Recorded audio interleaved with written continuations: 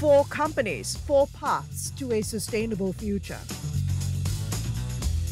It's important for us when we generate electricity, we must make it most efficient and make it most sustainable.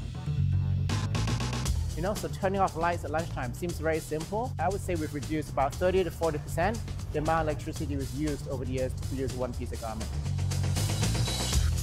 For the past 5 years, we spent $2 billion and 90% of those go to a greener investment, such as gas, such as renewable energy, and energy technology.